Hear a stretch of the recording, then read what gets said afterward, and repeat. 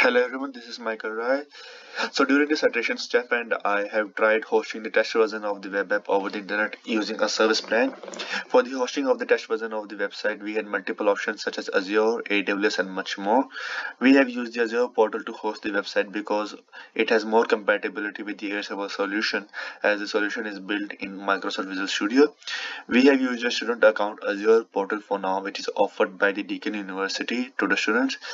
So the resource group we are using to host the test version of the website is the Airserver staff, and as you can see, there are more components to the resource group, which is the app service plan, the SQL server, and the SQL database.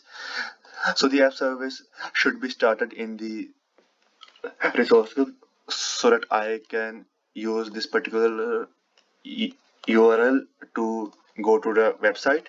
And over here I am trying to log in with an email and password which is already registered in the SQL database.